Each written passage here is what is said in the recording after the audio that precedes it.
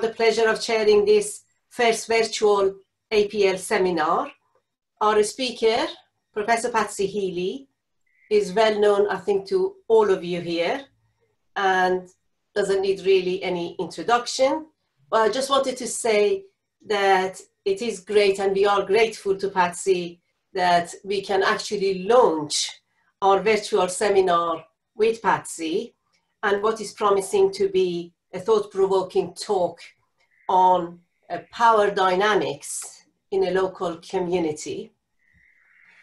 Before I hand over to my screen to Patsy, I am going, let me say a few words, just a bit of a reminder about our Zoom keeping issues. Patsy will talk for about 30 minutes. And after that, we will have about 25 minutes or so for discussions. So please, I can see that everybody has already muted their mics. Please keep it like that until such time that you want to ask questions or make comments. Last point is that we are recording this session. So if you do not want your intervention to be recorded, please let us know at the time when you are making the intervention. So that's all from me, and over to you, Patsy, and thank you very much for taking on the challenge of this virtual talk. Well, it's very nice to speak to you all. I don't know who you are or where you are, but it's very nice to say so. And I've never done a seminar on Zoom before, so I may make some mistakes. But this kitchen table where I'm currently sitting is also a table around which many meetings have happened in the community. And there are two problems that happen in such situations in my house. One is the phone rings. The second is the cat turns up. I've done my best to prevent these things happening, but they could happen. And I'm sure you're used to the similar kinds of things. Now you're all working from home. Now I've just got to get to the screen share, and I press screen share, and I should find. There we are.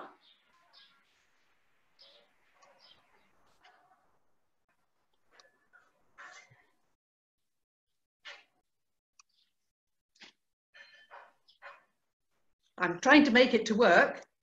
That's it. Right, here we are. Well, I think some people who are nearer my age than many of you must be, I've often said that I've often been criticized for not paying enough attention to power. So I've been trying to write a book on my experiences of the last 10 years as a resident, a member of civil society, getting involved in all kinds of local development activities where we're with different groups of people all trying to share our future in this locality where I'm finding myself living. I'll come back to that in a minute. But one of the things I'm having to do is think about the power dynamics that are going on in this locality. So I think my discussion is a little bit, me going back to the analytical tools I can use to think about the power dynamics in a community. So you won't hear so much about the actual dynamics, which are continually fascinating, hard work, etc. But anyway, so power dynamics, and I think what the other thing that it might be helpful, we're all living somewhere, we're all working somewhere, and we're always in small micro communities of practice. And I think one of the things that's fascinated me is how these dynamics actually work when they're part of your daily living experience, and much of it is done through people that you know in face-to-face situations. So anyway, that's just by way of introduction. And then there's a couple of other things I'd like to introduce you to, two quotations. One very recently from Sue Brownhill and Andy Inch, and they've done a special issue of Planning Theory, where they've all talked about the Skeffington Report on public participation back to whenever it was. 17, no, 16, no, sorry, don't ask me to do numbers, they all go out of my head these days. Anyway, a long time ago. And what they talk about is participation situated in a field of tensions and possibilities that must be carefully navigated And that spoke to me immediately, because that's an awful lot what people who are activists in the community are continually aware of. The second quote, I happen to be rereading Peter Maris and Martin Ryan's really interesting book on social reform, and they were coming out of the model cities movement of the late 1960s and thinking of all the interventions there. And they were looking at the diversity of these communities. And what they emphasized, and what others, a number of others doing similar things to me or researching community activity, whether it's in rural areas or in urban regeneration context or whatever, saying just how diverse are all these different situations that you come across. The other interesting thing is that both of these quotes are actually from the outside looking in.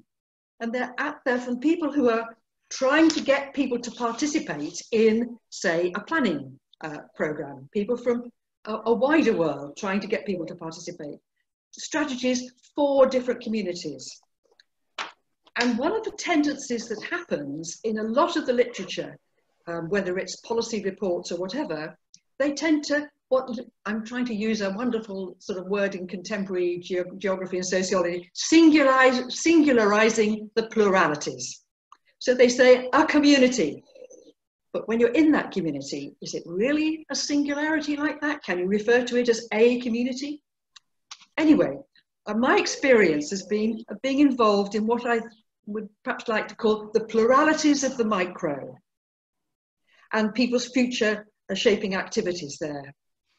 Now, for many years now, I've tended to see social situations in terms of a multiplicity of webs of relations. And these, in my little world here, you can see multiple webs of relations. And some of these are quite small in scale, in geographical scale. Some of them are extremely wide. People have connections all over the world, and some quite surprising ones. So, and they're all being milled around in our little community.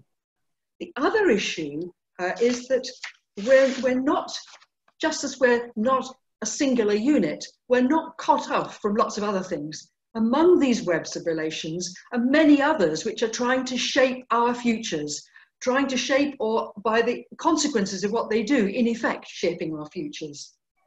And to try to get an idea of that shaping background, that contextual background, I'm using a concept of a governance ecosystem, which is all these different webs of relations, an open, diverse system, which trying to get a definition of it. An ecosystem, a set of interacting agencies with networks and nodes which govern the collective affairs of a large social group or political community through allocating resources, regulating behaviours, and deploying knowledge and ideas.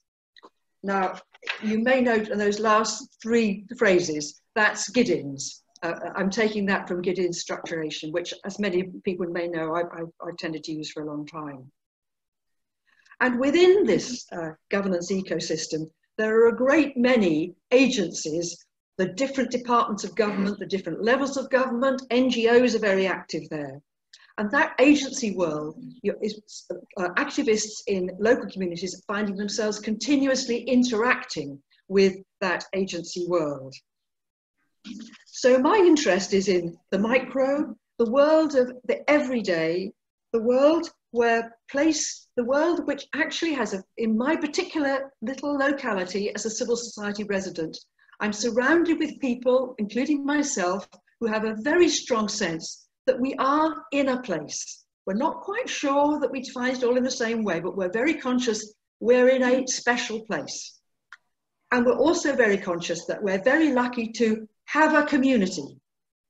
So we recognize that, and I've come to call it place community, because it's continuously called up when people think, what are they doing to us? They should understand us. They should know about where we are, our place. So this very strong sense of a place of community, which is by the very recognition that we are a special place, not just miscellaneous collection of streets and fields and isolated cottages and things like that. We are somehow or other some kind of collectivity. We recognize ourselves as a place, we recognize ourselves as a community. And this sense of place and community has a very strong mobilizing power. So it develops a capacity, almost like for people in the actor network theory, the notion of place and community has been created, but it nevertheless has created and has the power to act. And that power to mobilize lots of people's efforts to do things with, for, about the future of that place. So I'm interested in the dilemmas of this micro world where people are trying to shape their place futures.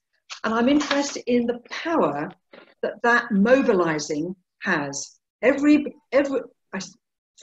from a kind of structuration theory idea, I've got a really strong sense that everyone has agency, so everyone has a bit of power.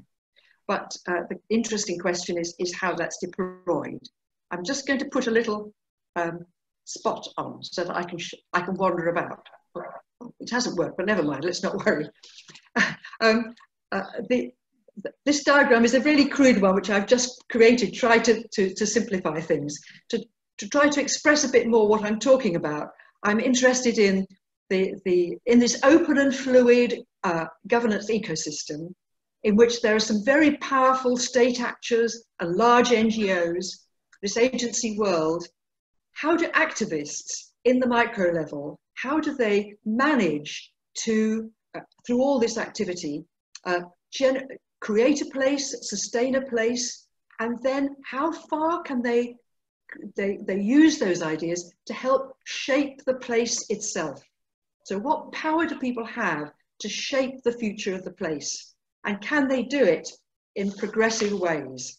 Now, I'd be very interested to know if you have any better word than me to use for what I'm meaning, which is ways which seem to be filled with hope and opportunity in which lots of people can flourish, rather than one which removes hope and which only allows a certain numbers to benefit. So my definition of progressive that I've come to as an open-minded, tolerant and outward-looking culture of local action, resisting injustices and recognizing our multiple engagements with a wider world. And in putting the wider world is as much a non-human phenomena as a human phenomena. So I think that's where I've got to, but that's one of my analytical difficulties, is to find a definition. Anyway, I don't know if anybody's seen this slide before, but here is this place I mean, if you were an old-fashioned geographer, you say, well, it looks very clearly like a village or a small town, very clearly contained. We have struggled with the county council to say, we do not want a settlement boundary around our settlement. And we are the only one, apparently we're the only one, I think, in the county's local plan, which does not have a settlement boundary.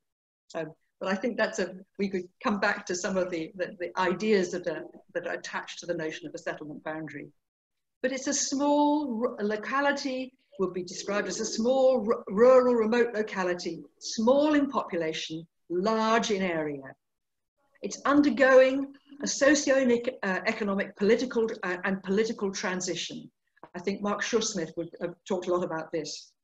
But back in the early 1990s, Philip Lowe with John Murdoch and Neil Ward and others were writing about rural areas in Britain. And they referred to Northumberland as having a paternalist culture with strong landowners and an agricultural economy.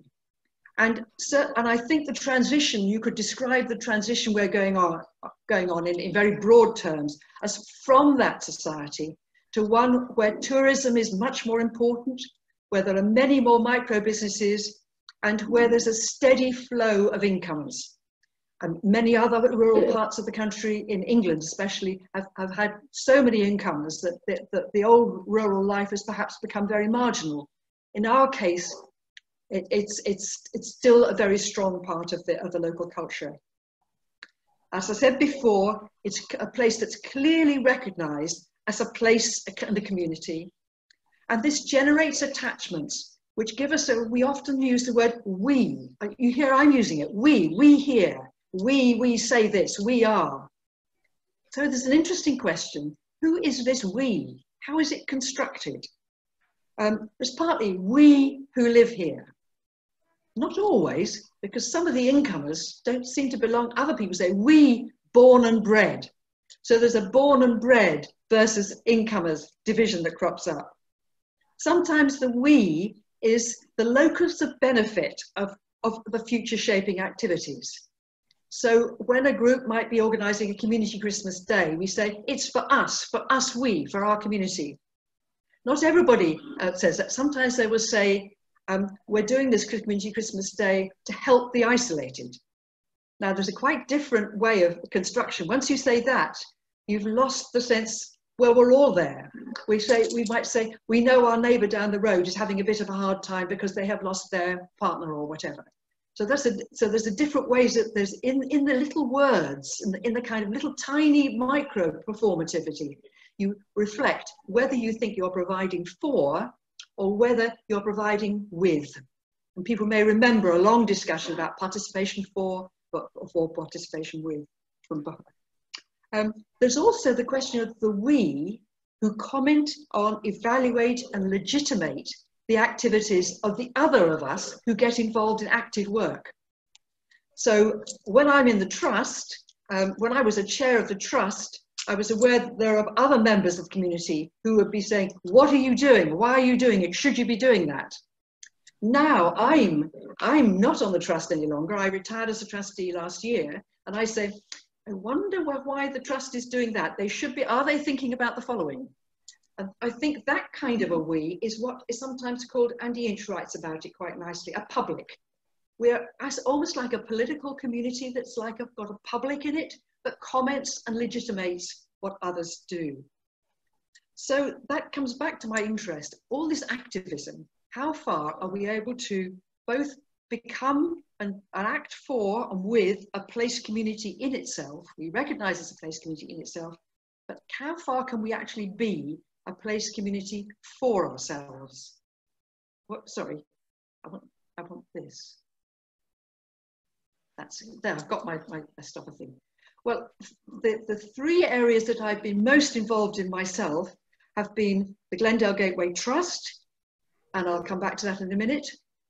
Then the second one, that's a quite formalised agency, which is and quite well recognised, not just in Northumberland, but quite in the northeast, but also more widely.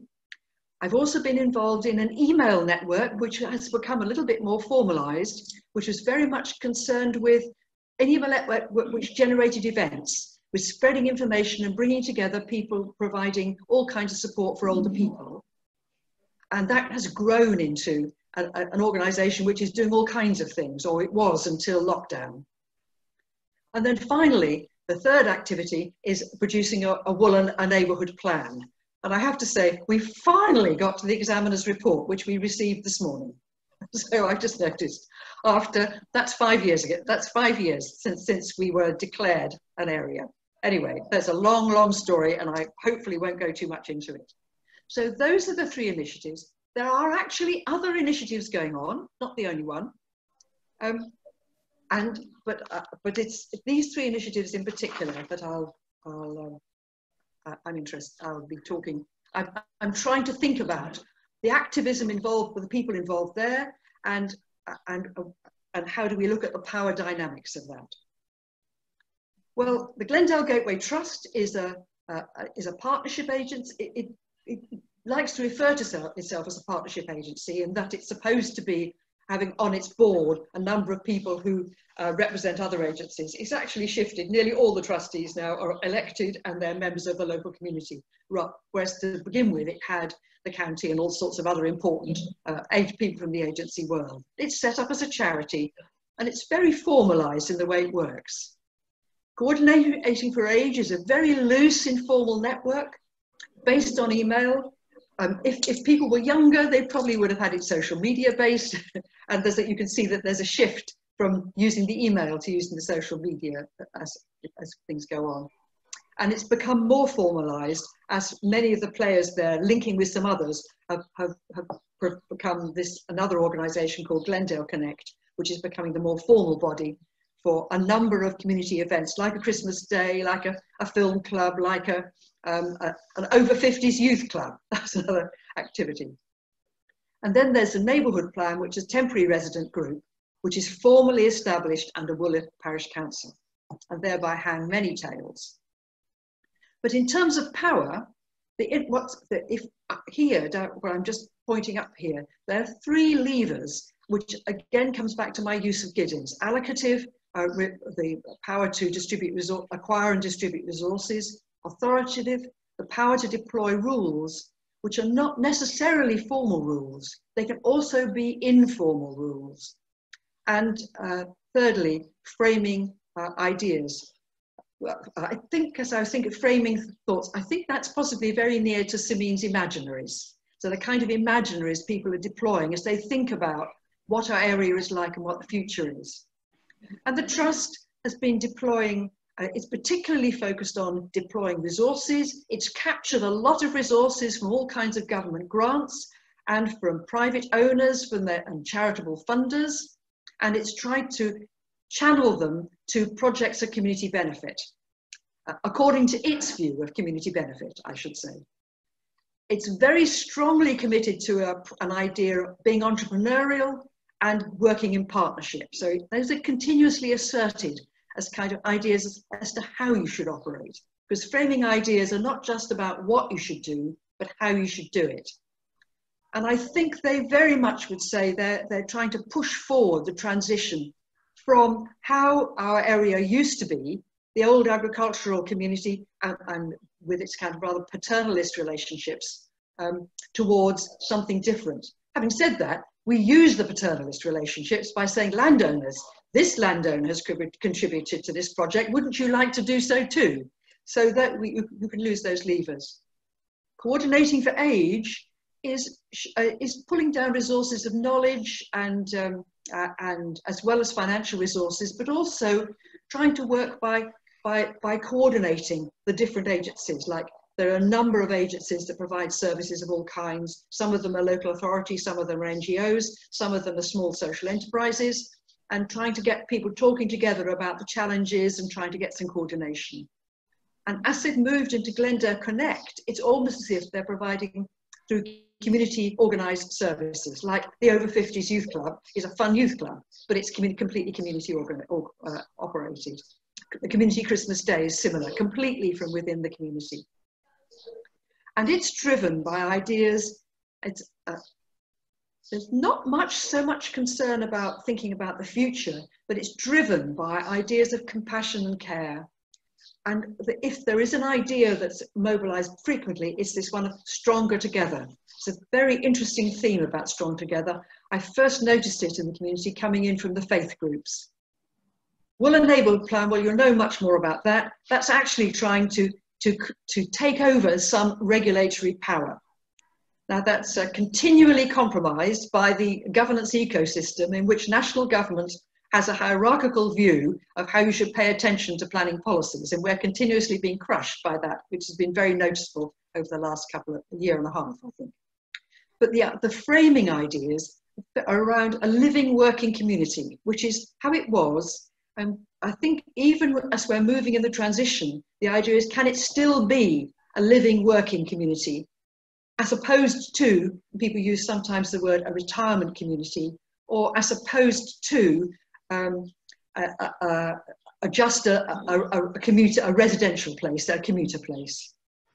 There's also the idea, which is one of the reasons why we don't want a settlement boundary, because every economic operation in the area is on the margin, and every service is on the margin of fundability. We want to grow. We're not a kind of nothing here, please. We've created quite a lot of public value, but I'm not going to go into that. That's another chapter in the book. So I think that would take us too far. But within these three initiatives, trying to work around these three levers of power, activists are struggling to navigate in a field of tension, making choices about positioning themselves in these multiple webs of relations of all kinds, working out how to act. Should we sometimes protest? Should we accommodate? Should we try to manipulate and shape? Should we act independently? So activists are making choices about what kind of power they have and how to exercise it.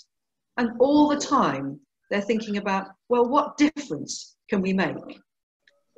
Now, it's in that context that I picked up Brownhill and Inch's idea about fields of tension and tried to think of it through multiple, I tried matrixing and things that didn't work. In the end, I've got to the idea that there are a number of lines of tension through which we think about how to mobilize and exercise the power that we may have, and how to relate to the power that others are using, the others around us are using. So I've got these 5 powers. First of all, it's really important to think about how we use this word power. Some people think about power as a kind of a subject, a person, a sort of a sort of node which has subjectivity. The government has the power. Some people think of power as a thing, as an object, as something that can be, if you get it, you can use it. I'm not very happy with either of those, because it stops us looking at what is created and how people manage to get hold of things. So I think for me, power is a force, an energy, which can be exercised in many ways, and struggles for power about getting access to and exercising that force. And there's a lot of force in the power of agency, but it then gets attached back, works through these levers, resources, rules, and ideas, allocative power, authoritative power, imaginative framing power. So first of all, the power to order is very familiar. We feel, I'm sure many do, the power of we think of it in terms of a power of a central state and a power of the law to tell us what we're supposed to do and to monitor, to limit how we do it. But the power of social norms is also important. We've been talking about COVID-19 and people saying, I'm not doing this because the government's telling me to, I'm doing it because we need to, because what our neighbours are going to think. Now there's the social norm, if something becomes embedded in the social norm. And I think a lot of what goes on, COVID-19 reveals this quite quickly, but the social norms are also very important. Foucault would say, well, it's a kind of disciplining power that pervades bourgeois society or something like that. But I think we shouldn't forget that, and we shouldn't forget that they're also quite significant for people's quality of life at the same time, that there are certain norms by which people should follow. But then, sometimes, what do you challenge?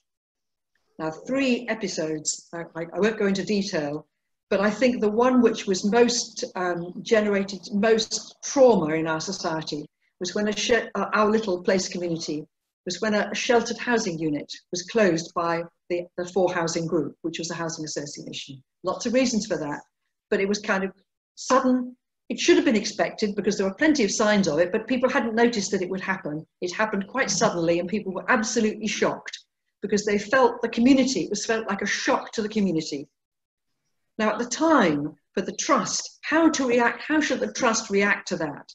The trust felt very shocked, but 2 members of the trust, 2 trustees were on the board of the housing group. Having previously, how they got to be there, previously it had been the local authorities' housing that had been taken over. So there was a kind of,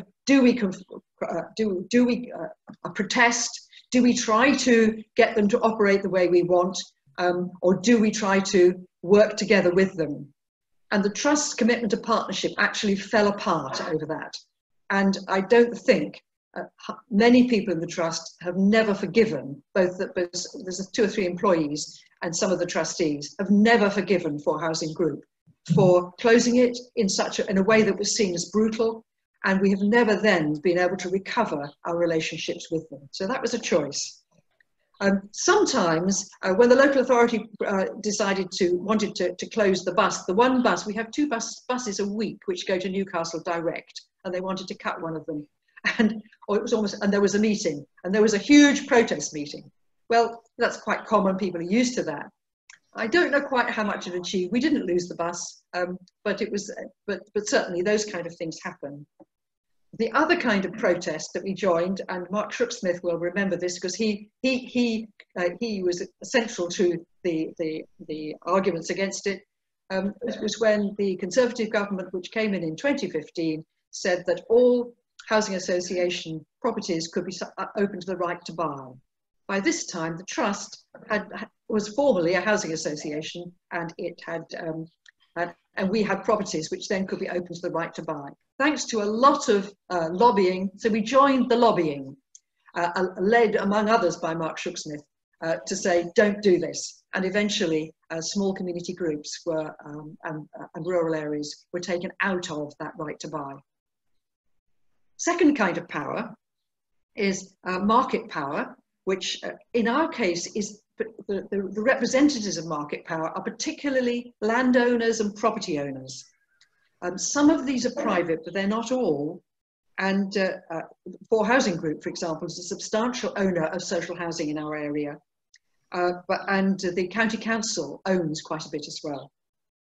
And what they do with their property becomes significant, because if they, for example, when a school was moved from near the centre of our community down to somewhere else, it immediately changed the patterns of flows along the high street.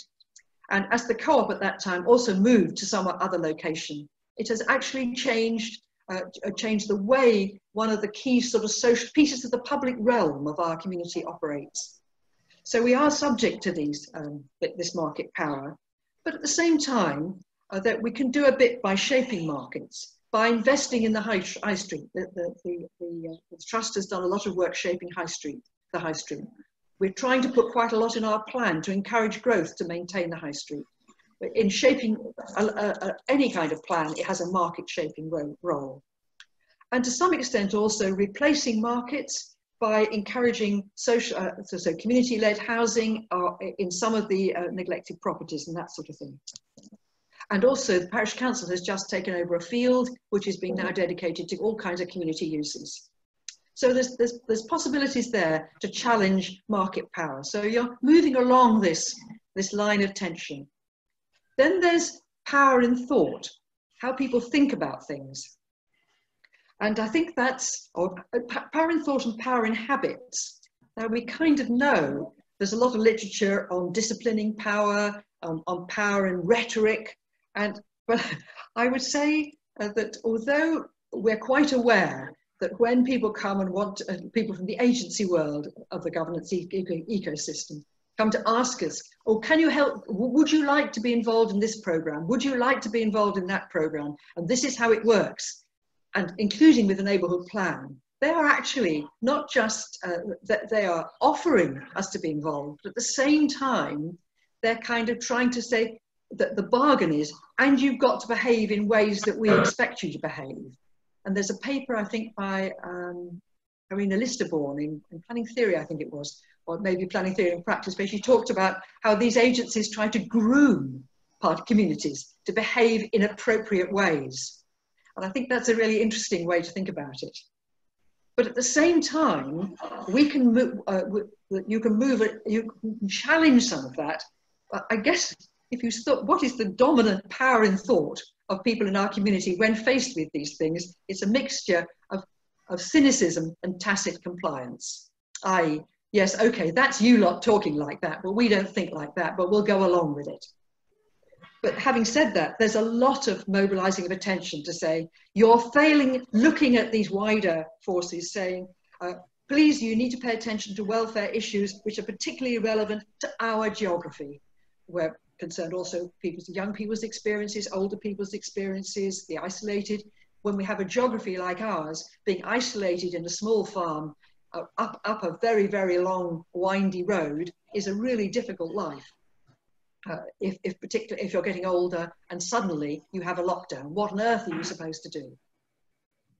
So, but there are many other issues that are faced for that. So there's a kind of bringing forward people who are neglected. A lot of this, the emphasis on things work differently here. Do not put your solution, your generalized way of looking at things onto us because we're different. So there is a danger, there's a positive attitude in the different.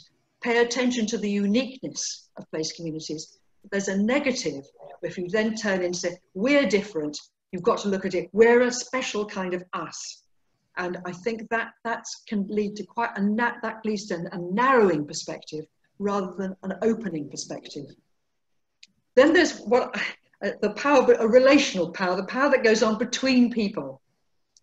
And I think you could almost see that with the case about the sheltered housing unit and how that opened up a huge trench between us and the housing association. And you could sometimes, it's a phenomenon that I've seen not just in my community, but I've seen it in, say, my university life. You can see, hang on, we're getting to a vortex here and a trench is opening up. I don't know if trenches and vortex are good metaphors to use. They don't quite mix, but you could see it becomes a bigger and bigger trench over which it's difficult then to build any kind of relationship. And that happened before Housing Group. But also in the middle of this decade, that trench opened up very seriously between trust and the parish council. There are many dimensions to it, partly personality, but also to do with born and bred locals versus incomers, which many of the rest of us really didn't want to happen because we could see that would be very destructive. So that came to the sort of the other end of that kind of line of tension that's kind of swinging it around or pivoting it around is building bridges. And the neighbourhood plan work has been like a continuous treading on eggshells as we've had to keep the relationships, particularly between the neighbourhood plan steering group and the parish council, just about working. And it happens, and whereas the email group, Coordinating for Age, that group was particularly interested in bridge building between care workers in the formal sector and the volunteers. So that can be quite positive. And finally, there's my third line of tension. I must watch the time. My third line final line of tension is acceptance. The power to do and to, beg your pardon, the dimension is the power to do and to make. Some people just say, well, we're not going to do anything. We'll let the world go on around us and we won't try to do anything. But it's astonishing just how many people get involved in doing all kinds of things. And that's back to the power of agency. For some people, they just like, they like getting involved and doing things. But for some people, they will say, well, we're supposed to have got, hang on, we're not going to be bothered with getting permits for this. Why should we bother with getting the county to agree where we put up these stands for our flower plots? Let's just go and do it. So you can see how an informal activity would soon break out if people felt they were too frustrated. And I have to say, now and again, I think that myself. Well, why do we have to wait for all these various permits when people are so vigorously trying to act? Well, if I conceive of these lines of tensions as sort of pivoting around on kind of our place community and people positioning themselves on it. And the first three, one could very much relate to the ideas about power over. You know, there's this distinction between power over and power to, command and control, exercising market power, suppressing awareness, a power to, which power over, which tends to generate people's protest against and trying to do things differently. But a lot of the rest is about power to act. And it's very evident just how vigorous that power can be in a locality like ours. So just a quick summary. Interestingly, putting it all together, I would say that with exercising all this power locally, we've generated a kind of proto-political presence. But interestingly, there's not one node which you could say, this is the place community. It's by lots of different ones. So it's a kind of plurality of nodes creating this presence, mobilising around caring for place community, doing a lot of future shaping work, and recognised externally by the county council, by the Homes and Community Agency, by the National Park, by various other various agencies as a vigorous actor in the system, in the wider governance ecosystem. But we're not very cohesive as a political community. I could come back to thinking about what is a political community if people wanted to, with a plurality of active nodes and lots of ideas about the future, not always in agreement. And that's, I think, where some of the struggles between different sorts of ideas sort of play out. Not too clearly, people are not quite aware of them, but they are underlying some of what people think about. So to conclude, for discussion, I'm thinking about it, well, I just really wanted to talk about this idea because I've never used this lines of tension idea before, and I wondered how it worked. How does it work for activists? I think it might be quite helpful to think about, you know, what do I do here? Which is the line of tension I've got to be really working on here? And for analysts trying to work out what's going on to get underneath the uniqueness, the complexity of communities. Would we, and then the question which is often asked, would we be more cohesive if we work together? Lots of people say, we should all get together. Why is all this division between us? And I'll just say, well, some of the literature says it's quite good to have lots of different arguments going on. Are we just, and this keeps coming up, and I've heard it in seminars in Newcastle as well, are we just creatures of neoliberal hegemony, or is there more autonomy here, and more autonomy to do things differently? I think we could have a discussion about that, but I think, and I'm agreeing with Paul Cloak and colleagues down in the West Country, where they looked in quite a lot of examples of this kind of thing, and they would come to the conclusion that there's much more autonomy here than one might think. Are we actually helping the transition to go on? Is it a transition we want? Not everybody wants that transition from the old community. Some people want to go back to it. Are we helping it to get along? Are we impeding it? Is there more we could do? And how much of the time are we actually going along a progressive line? Or are there other ways? Could we turn inward? Could we become NIMBYs, romantic retreat, romantic rural retreat? And are we making any kind of contribution to the wider transformation of things which perhaps many of us have been looking for a long time in our wider society? So those are the kinds of issues for discussion which come up when we start thinking about the power of local dynamics. So I think with that, I'd better stop screen share. Is that correct? Yes.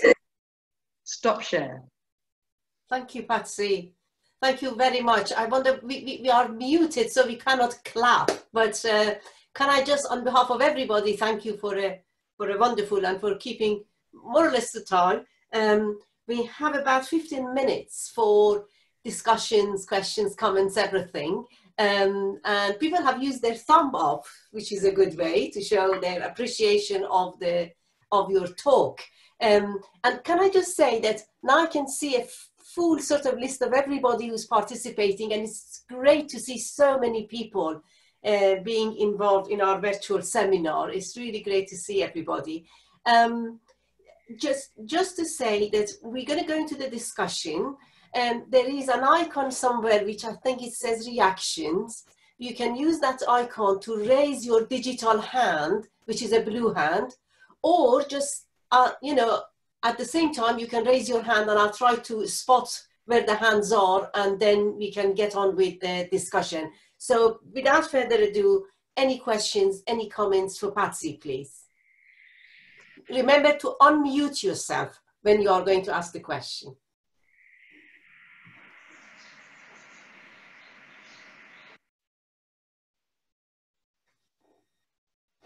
So, I can't see any hand raised yet.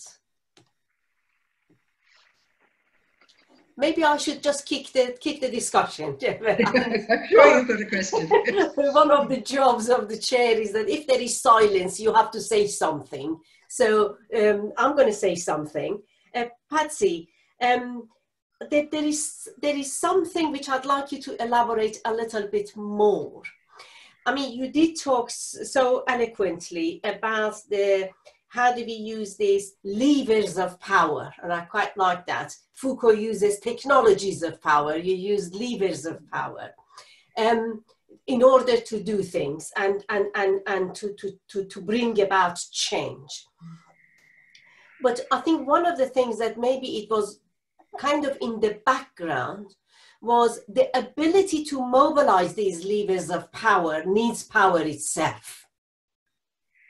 So when we talk about the Wooler community, we need to appreciate that there is a bigger ability within that community and with the members of that community to mobilize these levers of power. And that is asymmetric in our societies. Yes, I fully take your point. I think conceptually, if I'm following in a kind of Giddens type of thinking about structure and agency, agency always has power. So everybody has some. It's just the circumstances make it more or less difficult. People have different capacities to work out how to use their power. But I think the base point is agency always has power. Not some people will argue, no, that's not the case. But I would take the Giddensian position, agency always has power. So it's how that gets mobilized. Now, communities differ, and I could think hugely. And I can think of some communities, some rural communities, particularly in areas, more southern areas than in the UK. Rural communities have been settled by people who have a lot of knowledge, expertise, networks, people who've moved out of the cities, who've had lots of resources to buy in. What's interesting about communities in Northumberland, particularly on the coast, it may be different because there's been much more in movement into the coast than it has been in the rural areas. In an area like Wooler, I remember a comment from one of the people that I know very well, who's got a farming background, and she a sheep farmer. She said, and she was born in the area. She said about 2000, there were 60% born and bred, 40% incomers. She now says it's about 50-50. And it's moving towards the incomers. The incomers are not the most professionalized. I'm probably quite unusual. As is somebody else who moved in quite recently. He used to be Director of Planning and Transport in Newham, I think. We keep having to tell him this is much smaller. You're not expecting it around here at all. But so we're quite unusual. Mostly they're people coming in. I suppose I don't know quite what we would be. They're cashing in their property values from places like Kent, or they're also in order to be able to save a bit of money, to get a bit, because they haven't got much in the way of a pension, and they buy into something which is much cheaper here and can release pension value. They're coming up to be near grandchildren and things like that, or children, their grandparents trying to be nearer their children. They're coming up from the northeast, because they always came here for holidays. So there's not so much money coming in among the incomers. It's not that kind of a base. There are some people, much more affluent people, but they tend to be scattered in the smaller hamlets and the big houses that you can find in the outskirts, in the distant parts. Yes. And we also have 30% of the housing in Wooler itself, I think I've got the figure right, is social housing. So there's been another group of people. Sometimes it's not so easy to let, partly because the story about letting and social need in our area is social housing need is a really complicated one. But sometimes the For Housing group can't let its properties, which are quite old actually. And then people in emergency from other parts of the region come into the property. So there'll be some people there are one or two people who really probably extremely isolated. So if you like, we're almost like a microcosm of the mixture of people that make up a society as a whole. We've got, just down the road, we've got the head of Persimmon Homes, lives and acts as a paternalist landowner. We've got, and then we've got people who come here because there's nowhere else to come to find themselves some housing. So I think that makes it quite interesting. And there are divisions among us. So, and that's, I was talking before about the kind of the benevolent charity. Some of are we being charity benevolent, or are we just providing fun things for our friends? And I think several of us keep coming back saying, never lose the fun things for our friends and go around befriending. And that's been very important and very interesting. And thanks to our wonderful parish council has finally moved to build the bridges. So it's repaired the bridges in order to create something over these last couple of months to support the people in all sorts of situations. Thank you, Patsy. Any other questions? I can't see any hands, but please do just unmute yourself and just ask questions or comments. Mark. I see a hand raised.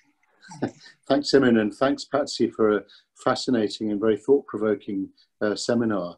Lots of new ideas there, as well as lots which you've influenced me with in the past. So thank you. I'm very interested in some of the new ideas that you're bringing in, like the lines of tension. And there's too many questions to ask, but let me just take a couple of very specific ones to start the discussion going, maybe. One is around framing and around power as discursive power, which interests me particularly, as you know, with more of a Bourdieuvian than a Gidensian approach to symbolic violence and so on, or Luke's with the third face of power. You mentioned framing, and you talked about power in various ways, and I'm curious to know how your thinking handles the idea of discursive power, both in terms of discursive power at the macro level, where, let's say, a national government is framing everything in terms of austerity, or environmental groups may be framing things in terms of you mustn't have any development in the countryside, those sorts of things. What's the micro activist response to that? But also, how does that relate to what framing there might be at the local level? Because I know that, you know, your group in Wooler is very independent-minded and will be critical and make up their own minds on some of these things. And that, I suppose, brings me to the second related thought that I had, which is, actually, I'm immediately thinking of third and fourth ones as well, but I'll just stick to... Can I just pause you there, Mark, because we've got about 4 minutes left of our time. Sorry, I'll stop. If I could ask Patsy to come back later, because I can see one hand being raised. I'd like to pick up that question, and then I will go back to Patsy to respond to these two questions. And I think by then we will be running out of our time. And can I ask people to be brief in asking questions? Thank you. I think the hand that is raised is Liz Brooks. Yeah, hi. Hi, Patsy. Thanks so much. That was really, really interesting talk. With Mark, we've been doing some work on Leader in Northumberland, so lots of these questions have come up. And one of the theories from our wider EU project was about autonomy and powers of immunity and powers of initiation. And that was Clark in 1984, writing about autonomy and what it is. And I suppose in your lines of tension, I saw the powers of initiation, the power to act, but I didn't see the power of immunity, which is about the ability to resist interference from higher government levels. So I just want to ask if you think that should be included and whether it's relevant. First of all, with Mark about discursive power, I'm very conscious of it. It operates, both the macro and the micro operate in the kind of flow of conversation. You might be in, say, a meeting of the trust, and people say, well, there's the government talking about the big society, or we know the government is going to come and chop this and cut this. But Patsy, you are oh no, it's okay now. You, for a moment, you were muted. Right, okay. I'm unmuted. I'm unmuted by host, thank you. Sorry, I think the macro and the micro dimensions of discursive power are very evident in our discussions. People are very aware of the austerity program. They're very annoyed about it. They see it as the cuts, and they see that as a damaging public services, and they see, which for some people looking backwards say, they're damaging the world that we thought we built years ago. And people are harking back to the working class struggles which generated the mid-20th century welfare state. And very often the welfare state would be recalled. Particularly some person who was a religious person, and he was very good at wonderful sermons, and we sometimes get a sermon reminding ourselves of Beveridge. So there's that kind of continuously challenging the rhetoric of austerity as seen to be damaging to our community, and trying to counteract it. But then at the same time, the micro is struggling among itself to articulate itself. It's very interesting that, I was looking at Mark, your work with David Brown, and you have these different frames that come through in rural areas. And there's a huge missing one, which is about environmental quality, environmental sustainability. Now, individuals have a strong sense of it, but we haven't worked out, there isn't something which actually promotes an environmental agenda, and how do we react to have an alternative climate change kind of program. People aren't sure what to do, and I think we've discussed it, but people aren't sure how to make it as a local program. Now, I think probably you know that we're trying to work out what that could be, but there isn't much local leverage as yet. So in order to mobilize a bit more discursive power behind that frame, we would have to, I think, generate more momentum behind it ourselves to localize it, because it hasn't got local leverage. I'm very interested in what Liz said about this work by Clark, which I don't know at all. I'm certainly interested in these concepts of autonomy. I hadn't thought of immunity, but I think I had thought of resistance, because I think all the time we're saying, should we resist or should we not? And it's happened just over the last few weeks, 2 or 3 weeks actually, where we're trying to resist some of what the county wants us to do in our neighbourhood plan, and what apparently the national planning guidelines seem to say. It's all about what they say and what they interpret. And we would like to have certain phrases, for example, we don't like, there's discussions about the meaning of building houses in the open countryside, the meaning of outlying settlements. Can you have more than a single dwelling in an outlying settlement? You know, and these precise definitions, and they're trying to thrust down on us something which we never had imagined, because we'd thought something different. So sometimes we try to say we have to resist, but they're in the context of a neighbourhood plan. In the end, we are ground down by it. Because if we want to get our neighbourhood plan through, if we wanted to challenge any of this, we'd have to wait another, I don't know how long it would take us to do these challenging over minor details. And these crop up towards the end of a process, by which time everybody's exhausted. So that grinding down process, which is embedded, I'm afraid, in the neighbourhood plan process, is an example where that we try to resist, and we take an ethical position that we should try, but in the end we give in, because we say, well, it's more important that the plan gets approved. So I think there's a lot of that. There's a lot of that discussion. Do we have to give in, or can we carry on autonomously? And because we're mostly following the rule of law, and mostly following a kind of cultural norm, this is what normal people should do. This is just really, really interesting. Maybe that's more Bourdieuian, Mark, I'm not sure. But the cultural norm, which of course Mr. Cummings has just broken, the cultural norm is really important in saying, yes, that's how we should operate. Maybe we shouldn't operate like that. And we're pushing it, but not too far. Okay, I think we've reached the end of our time. Thank you very much, Patsy, for a wonderful seminar. Thank you, everybody, for participating and asking questions, or just listening and enjoying the talk.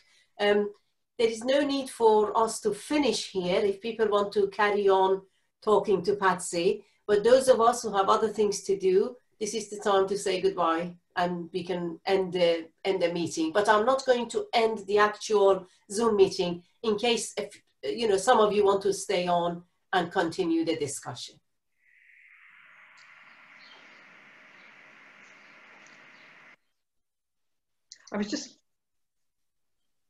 Yes, Patsy. I was just going to say one thing. Maybe it's too late because people have gone, but apart from Mark, if anybody would like to read this chapter, it's still in draft, and I've already got lots of things I want to change about it. but I'd be very interested in feedback, even though you can't really tell the whole process, because you can't tell the whole context, because that's all the details elsewhere in the book.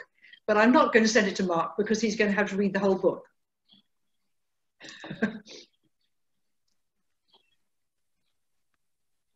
If you're interested, send Patsy an email. Yes, that's a good idea. I can see quite a few volunteers now, Patsy. So they will be in touch with you. Yes, yes. Can you give them my, well, no, I'll remember to look on my Newcastle email. Jen, are you going to ask a question, or are you just volunteering yourself? Well, probably a bit of both. But I don't know if it's necessarily a question, but it was just more following on from the bit of the discussion that was had prior to people sort of leaving. I just found it quite interesting that, especially when you use the example of neighbourhood planning, because obviously when you were talking about this, obviously that's kind of where I'm thinking with my work in neighbourhood planning. And yeah, I just think that there is this kind of the resistance side and the grinding down of neighbourhood planning, and it's a long process, and you get to the point where you think actually it's more important at a community level, it's more important to get the plan approved.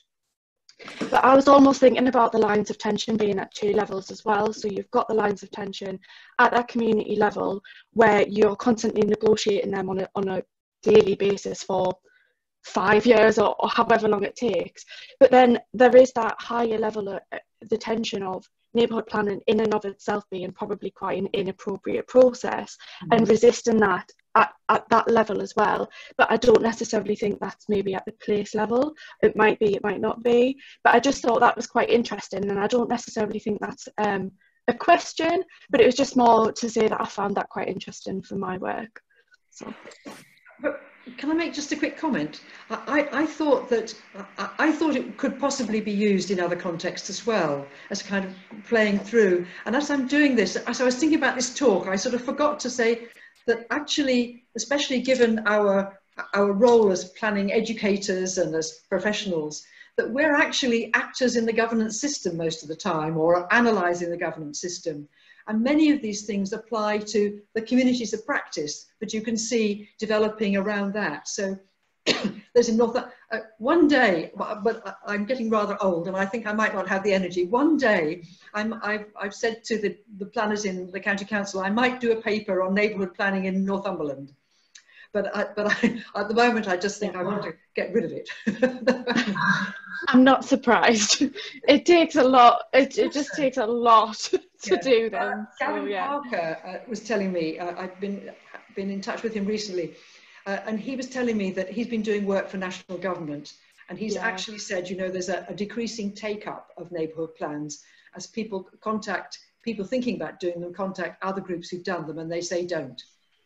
Yeah, I was talking to Gavin recently as well, and he was telling me a bit about that work. And yeah, it is quite interesting. It's quite interesting for me as I'm writing up my thesis, and my final chapter is partly saying, let's redesign neighbourhood planning because it's not appropriate. So it's quite a good way for this to be going, I suppose. So yeah. Well, we had a government this morning. Was it this morning? Oh, the minister was saying, Jenrick was saying, let's leave it all to local authorities. They really know what's going on. I thought, oh, now maybe this will permeate to a higher level.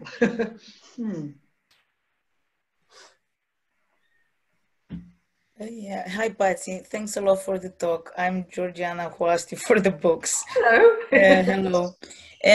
Yeah, like Mark said, there's a million questions. One that comes to mind is that, well, I've never been to the community you presented. It looks very nice. But I think the point you made about the fact that it's borderless, or limitless, or it doesn't have a boundary is quite good. So when I worked in Glasgow, for example, I struggled quite a lot with the council because the Glasgow city centre did not have an official boundary, right? So then it was quite... Yes, there was, I don't know if you know it, there's the motor... No, but we have a neighbourhood plan story just the same. Supposed to encircle it, but now the M8 is basically half of a circle. So there, and then they told me in the end that they did not want to actually have a city centre boundary, because then the relation with the businesses which place themselves outside and so on. So my question, I guess, it's related to this idea of proto-political communities and when people organize themselves. How would it play on a city level? Because, you know, if you had like, well, there is the governed community and the party community, and imagine they will all be quite strong, then how do you have a city vision? And maybe then we shouldn't have city vision or city plan documents, because then they will always, using the point of Marx's discursive power, shape the whole discourse to leave many of these tensions aside. So I guess my point is more about from a governmentality point of view. For smaller communities which are in rural settings, it's really great to have these tensions, I think. I think even for my work on the campus, us as a campus community, we can work on these tension lines. But once you go in the realm of governing a city or a territory, to use Eldon's new book, yeah, how would you see these conflicting narratives and communities in the end cooperate towards the goals of a bigger area, you know, a city or a region or Newcastle or Northeast? Because in a way your points make regional and city plan, you know, why should we have this overarching, I mean, they're useful in a way, but they will always limit all these kind of powers, right? Yeah, I think it is a very interesting and it's also a very important question. But I'll put the issue of borders to one side. I think that we're all struggling to work out how do we actually manage to prevent us setting borders which then limit the kind of flows in which we know we're engaged. So I think that that's an issue that's a really quite a tough one. But this issue about multiple visions and multiple political communities. I mean, I've had to think about how can you tell a political community, and my proto-political community is partly because only some of those things are kind of present. But if we think of a city government, and it's very interesting that say macroeconomists who are writing about the future of the world, they say we must get back to community, and you think, what do they mean? They actually mean city governments, which is really quite an interesting, interesting conclusion that they've come to. But we often, as we look up to, we as individuals are parts of many different political communities. So we might have a neighbourhood political community, but when I was in Jesmond, I never had a sense of a neighbourhood political community. I had a bit of a sense of a city government political community. I had a sense of being part of an academic community and a planning community, and all of them had their power dynamics. But there wasn't much in the way of a neighbourhood. Now, I think perhaps if I'd been in Manchester, I might have been more aware in the 90s and the 2000s that quite a strong building up of neighbourhood communities as significant comings together, which could then articulate their views and maybe then create a voice, which was something that the city level could somehow or other listen to.